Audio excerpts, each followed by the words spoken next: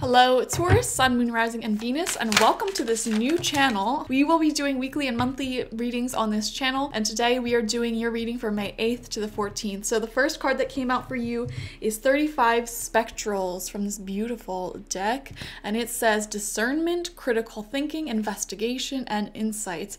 There is something that you are really contemplating at this point. I'm also seeing this Death Rider here. I don't know, it's hard to see, but there's like a shadowy figure of death with the little sickle on a horse. So I really do feel that this week you might be contemplating whether or not you should leave something or someone behind. You're trying to use your discernment, use your logic when it comes to this. Even if there is a lot of emotions tied up into this scenario, you're trying to think, what is best for me? And that is your advice from Spirit as well. Use your mind as well as your heart.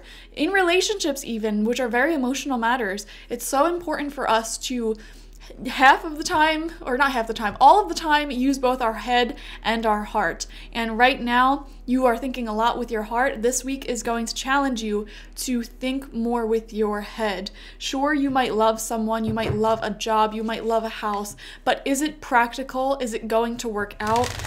Is it treating you with the respect that you deserve? Are you getting what you need and what you want out of this? That's the critical thinking that we see coming up for you this week. So from Mama Moon, we have the full moon in Libra. A win-win outcome is forecast, okay? So that's really great to see next to the Spectrals card, because this is showing a compromise coming up, you know? Using your head and thinking, I'm not sure if this is for me, but maybe you can talk it through with whoever that person is, or whatever the situation is, or your boss, whatever we're talking about here. Maybe you can find something that works for everybody, finding a solution that works for everybody. That is coming up as one of the major components of this week for you. So let's get some messages from your spirit guides. Spirit guides. Okay, we have listen. Listen. Make sure your communication is on point, y'all. Communication is not just sharing your perspective, but also being able to listen to other people's perspective and make them feel heard. And when you do that, both parties are usually going to be happy. You know, if you just say, this is what I want, this is what I'm gonna get, and the other person doesn't really feel heard, that's not a good negotiation tactic. You have to be willing to listen if you really want to understand someone. Now is not the time to be offering advice, but to be a compassionate listener. To listen fully and intently means to pay attention, not to just what's being said, but to what lies beneath the words. You know, I say this all the time. People will tell you exactly who they are.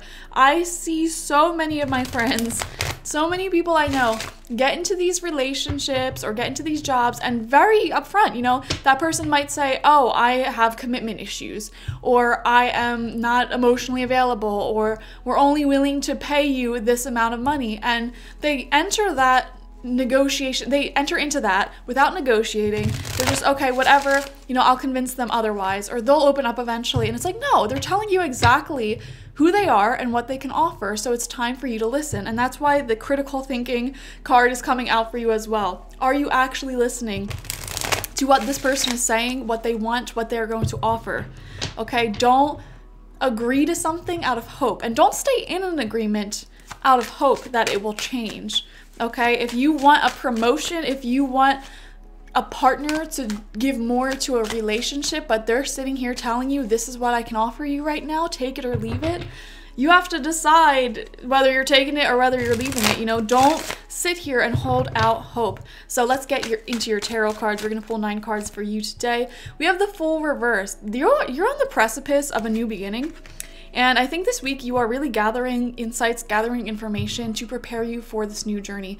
I'm seeing for some of you guys, you might be leaving a relationship and starting your new journey into singledom, because maybe you got into this relationship because this person, you know, was saying, they were telling you pretty upfront what they can offer, and then you decided to not listen to them. And now you're starting to be like, okay, well, maybe I shouldn't do that. If you are dating someone, you're gonna dodge that bullet, okay?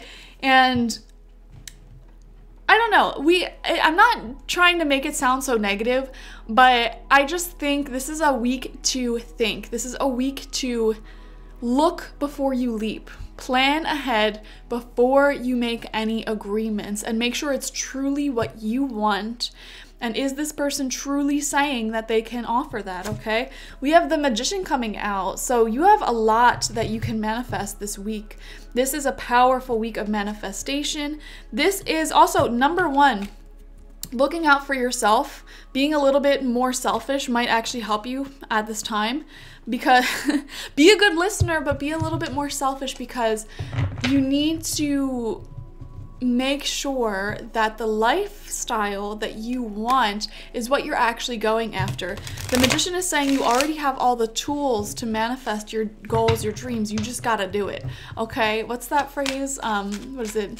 Just do it. Literally just do it. Okay, just take action. Just do it. You're going to be a powerful negotiator this week. We have the Three of Cups in reverse coming out, so there might be some loneliness, or you might feel a little bit disconnected from a certain friend or friend group. Maybe you weren't invited out to something, or maybe you just feel some natural distance building between you and someone in your life.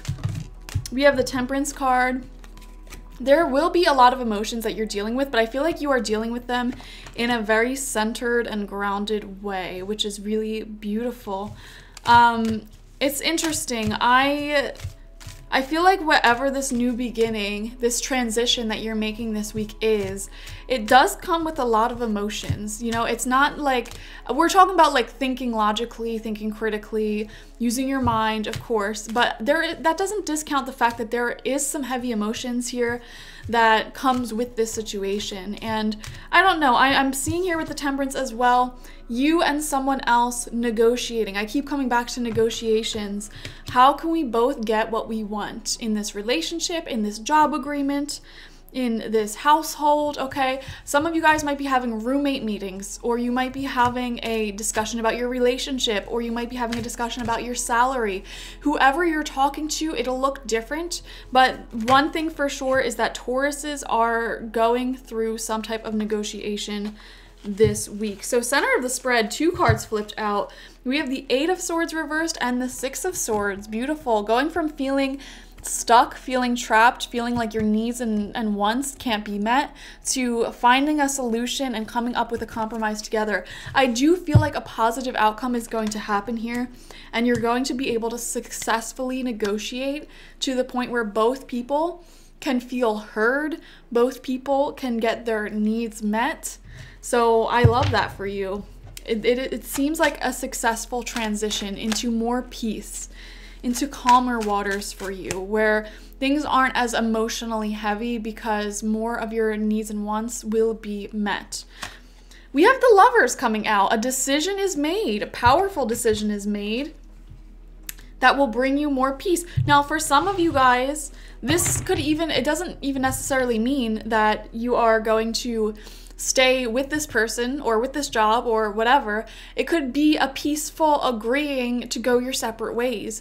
Regardless of the outcome, there is peace here. There is a positive decision that's made for your greatest good and the greatest good of the other person. Everyone's feelings and wants and needs are being taken into account, and you are coming up with a mature solution where everybody is happy, or at least content with what is happening. So let's get some final cards for you, final 3 cards. We have Strength in reversed. Okay, this might be a difficult conversation for you. Also, there is a lot of major arcana cards in this reading. So whatever negotiation or discussion you're having this week, it will not be easy per se, but it will be life-changing. This will change the course of the future and your future with this person or this organization, whoever this is, your future with your roommates. Like, this won't be necessarily an easy conversation. It's not like you're going to be talking about the weather. You're talking about, listen, I feel like this is what I want. This is what I need. What do you want? What do you need? And then you're going to sit and you're going to listen to them. And you are going to come up with a solution to where you both can get that, you know? It won't be easy to initiate this, but honestly, there is a danger here that you don't have this conversation this week. And Spirit's saying it is time for you to have this conversation this week. This is your green light. It's time to go. With the Fool card in reversed, you know, this is kind of like, what are you waiting for? So I wouldn't say dive headfirst into it. I wouldn't say, you know, don't think about it and just start talking. Like, no, give yourself some time to think about what you're gonna say, and then have this conversation this week. I'm seeing for some of you that you might actually be confronting a boss or a store owner or like an organization head up if it's like in your career, and talking about your hours, talking about your pay, and kind of like demanding better treatment from them, okay? So again, that's not an easy conversation to initiate, but it's one you have to do. Or if you live with other people, this is having the conversation of like, hey, you really need to like put your trash away and clean up after yourself. Again, not an easy conversation to initiate, but it's one that you can do tactfully and one that has to happen. Many of you might be having several conversations this week. Okay, there might be several areas of life where you need to have kind of hard, difficult conversations in order to bring more peace into your life. So final two cards, we have the 10 of Cups reversed. Yeah, this is just a temporary blip in your happiness. I just feel like it's like a agitating thing to you that is coming up to be resolved. Like, oh my gosh, my roommate, my spouse, my children, they just keep leaving their stuff in the living room and it makes me mad. I'm constantly cleaning up after them. It's something like that. And then you're gonna sit them down, have a discussion, and be firm yet also yielding, and come up with a solution and hear them out as you're kind of calling them out, you know? So this is what I'm noticing. And it has brought me some agitation. Can you just explain to me why you're leaving all your stuff in the living room? You know, what kind of solution can we come up with? That is a more healthy way to go about this than just coming out the gate like, I need you to clean up after yourself. I'm doing everything in here, gosh darn it, because then they're not going to listen to you. So give room for the other person to say their piece and genuinely listen to it, because they will tell you whether or not they're going to actually give you what you want as they're speaking. So final card, we have the 10 of Pentacles. I love that. A successful and happy solution. A happy home is being restored. Also, if you are asking for a raise or promotion, this is a really good sign for money coming in this week. Okay, so I'm seeing temporary blip in emotional well-being. So relationships might be slightly strained through little agitations, but you will be discussing them this week. We are seeing an increase in money or some type of raise or bonus or extra sales coming through. And we're seeing a positive decision being made that will lead you to happiness. Your advice this week is to take the initiative here, have these conversations, and find a win-win outcome for both people. Make sure that you listen to other people as you go about this, and that is your week. Thank you guys for joining me. Like, share, comment, and subscribe. I'll see you for the next one. Bye-bye.